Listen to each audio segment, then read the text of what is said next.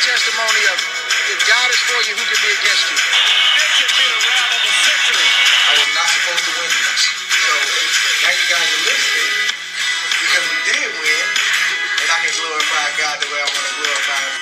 God bless Chelsea. I can't believe what I'm saying. It's the most unbelievable thing I've ever been privileged to witness.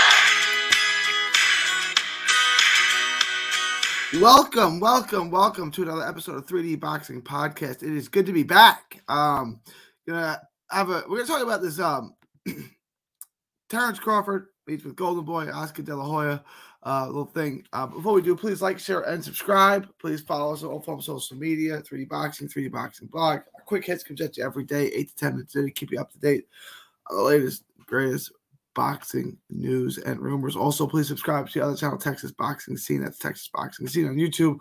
All proceeds from that channel go to autism research and recovery. And that's completely dedicated to Texas boxing. So let's get into today's show. Terence Crawford meeting with Golden Boy. What does it mean? Let's talk about what it doesn't mean. Well, Crawford met with Golden Boy. Golden Boy tweeted out, "We met with the best pound-for-pound fighter in the world, Terence Crawford." So what does that, what does that mean? At the Golden Boy event, De La Hoya said that Crawford wanted to fight Spence. He wanted a Spence fight. Okay, well, why would he meet with Golden Boy if he wanted a Spence fight? Wouldn't he meet with Al Heyman?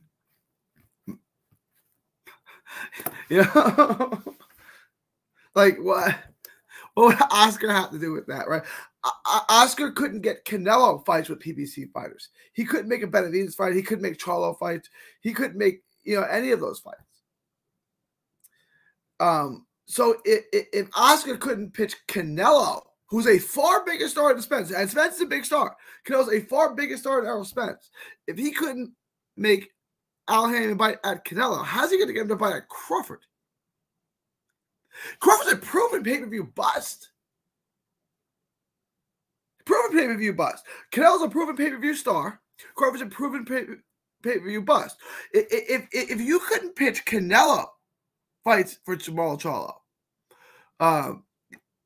David Benavidez, Caleb Plant, Eddie Hearn had to do. Why would they want to make a Crawford fight when they know Crawford's not a star? Right?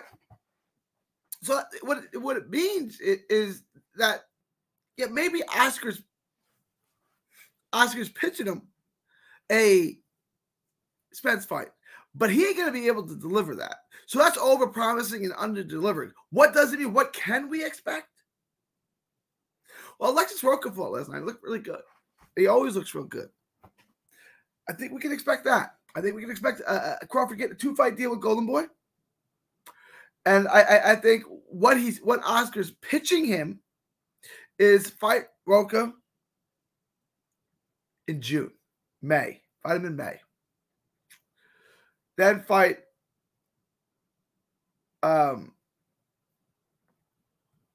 Errol in November. That's what Oscar's pitching him. That's the pitch. 2-fight deal. What he's actually going to deliver is, remember, he's got Verge. Verge is ranked #1 by WBO. Verge has a fight with Stanionis coming up in April. Timing's going to be impeccable. Verge is going to beat Stanionis in April, get the WBA belt, WBA regular belt. Well, why would Crawford want that? Well, he doesn't. Because Spence is going to go up to 54. And he's going to vacate that belt. And they're going to elevate Verge from regular champ to super champ, and now you have a WBO, WBA unification fight between Verge and Crawford. Great fight. Assuming Crawford beats Alexis Roca, which I think he would. But again, I think I did this on my show yesterday. I'm not going to back to it. I think Roca is ready. Like, he looks good. He's strong. He's powerful. He's 25. He's getting his physical strength. Like, he's ready. There's no more need for Roca to take tune-up fights. No more. He's ready. Let's go. Let's sink or swim time. Sink or swim time. Let's see what he's all about. Maybe he surprised me. I wouldn't be shocked. I think Crawford's a little bit past it, but I would still pick Crawford to beat Roca. I don't know about Verge, though. So that's where we are with that. So I think what you're going to get is a 2-fight deal, which in reality is Rocha and Verge. And I think you're going to get the Rocha fight in LA in May, June. And I think that you're going to get the Verge fight before the end of the year, but probably late November. I think that's what you're looking at. It'd be a WBA unification fight with Bud. And I think you're going to get Spence going to 54. Spence can't keep. I don't think Verge can keep making 47. So Verge, I think he can make it for 2 more fights. Like Verge's a big guy, right? But he's still young. He's still a kid, so he can still cut that way. He can still drain himself without like damaging himself. He hasn't been through all those weight cutting camps, like Spence has. Spence has stayed at 47 longer than I anticipated. People say he's a weight bully, right? Like he made the weight. Rule number 1: prize fighting: pick a weight, make the weight. Spence made the weight. I think those days are over. I think he needs to go up to 54. I think he need to go up to 54 like that. That's trained late already. So I don't think Spence ever fights at 47 again. So we don't get a Crawford Spence fight at 47. But so I do think Crawford meeting with Golden Boy, and remember Crawford's close with Hooker. They're real close. They're at each other's fights. They're really good friends. Hooker is with Golden Boy. So I think he resets. I think there's a chance he signs with Golden Boy. Like I said, a 2-fight deal. Rocha in LA in April, and then Verge end of the year, before the end of the year in Cowboy Stadium. I think it's a very real possibility. Or maybe American Airlines. But I think it's a real. I think that's a real fight. I think it's a real possibility. Yes, sir. Yes, sir. But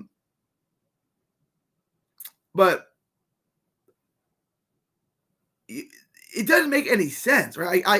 Why would Crawford go to Oscar if he wanted a Spence fight? Oscar doesn't have it with Spence. He can't make PBC fights. He couldn't make PBC fights for Canelo. Look, if Crawford really wanted to fight, if he really wanted to fight Spence, why would he go through Oscar? Like, why go through a middleman like that? Just negotiate with him. Get yourself a lawyer, negotiate with him. Oscar can't help you there. But he doesn't want the fights, right? Like, I'm not saying Spence is chomping at the bit, tugging at Al Haymon's sleeve. Please make the Crawford fight. Right? I don't think Spence is doing that either. But Spence is in a much better position to get big money fights than Crawford is. If Crawford really wanted the Spence fight, it would have been done. It would have been made. Would have been made. We can't even say what Crawford has done is about the money. Because he was the number 1 pound-for-pound fighter in the sport upon Andre Ward retiring. Right? For several years, he was the number 1 pound-for-pound fighter in the sport. And he got paid well. Not compared to the other top fighters in the world at that level. He didn't get paid well compared to Floyd. He didn't get paid well compared to Oscar. He didn't get paid well compared to Pacquiao. He didn't get paid well compared to Canelo. He didn't get paid well compared to Deontay Wilder or Tyson Fury. Yes, he made millions. He didn't get paid what those guys made. And he's a pay-per-view bust. So while Top Rank wasn't promoting him, he was making less money than what he probably deserved because he couldn't get big fights. And now Oscar, all of a sudden, Oscar couldn't make those fights with PBC fighters for Canelo. So if he couldn't make it for Canelo, why would he be able to make it with a much smaller star, a non-star, a proven pay-per-view bust in Crawford? Guys, let me know. Because this fight, if you think him signing with Crawford, when Crawford signing with Golden Boy gets us closer to a Spence fight, you're nuts. I think the Spence fight, that ship is sailed at 147, at least. Could it happen at 154 at some point? I mean, maybe. I doubt it. But the only possibility of that fight now happening is at 154. We're not getting an undisputed 154-pound champ. Not getting it. Let me know what you guys think. Leave your thoughts, comments below. What do you think of what I had to say? That Crawford's going to get Rocha and Verge, but he's pitching them, Rocha and Spence. Spence thing is laughable to me. What do you know about Crawford? Still not going to Al Heyman, not going to PBC, going with Golden Boy. What do you guys think of this? Leave your thoughts, comments below. Please like, share, and subscribe. Follow me on all forms of social media. 3D Boxing, 3D Boxing blog.